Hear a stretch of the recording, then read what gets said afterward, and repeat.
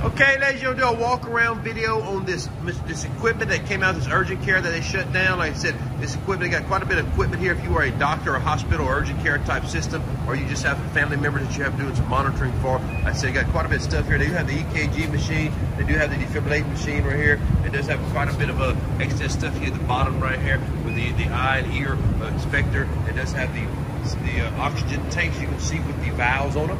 It does have two of the diagnostic equipment that has the blood pressure monitors and has the temperature monitors. So you got two of those right here, as you can see. It does have some more of the blood pressure monitoring equipment right here. As I said, it does have two of these oxygen tanks. Quite a bit of equipment here if you are an ER, urgent care, anything like that, or if you're just trying to monitor elderly or sick loved ones' health. You got some different things here you can buy. Only Officer Brock's going to find all this medical equipment because urgent care comes to Southwest. We are talking about. Thank you.